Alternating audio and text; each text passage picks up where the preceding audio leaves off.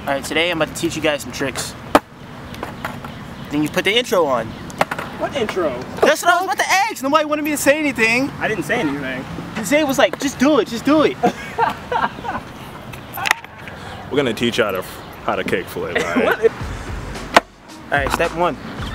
You wanna put your foot basically, back foot on the tail right here. Front foot, I put mine right behind the back right bolt. Like this, diagonally. And this is the foot placement you need to have doing the kickflip mostly. Alright, step two. Once you have your foot in place, then it's all about the timing basically. So just like an ollie, you want to pop on your tail, and then right after you pop, you want to slide your front foot off the side right here. You don't want to slide it down here because it's either going to flip like this, it's either going to do that, or it's just going to flip too fast. So you want to do it right off right here on the edge.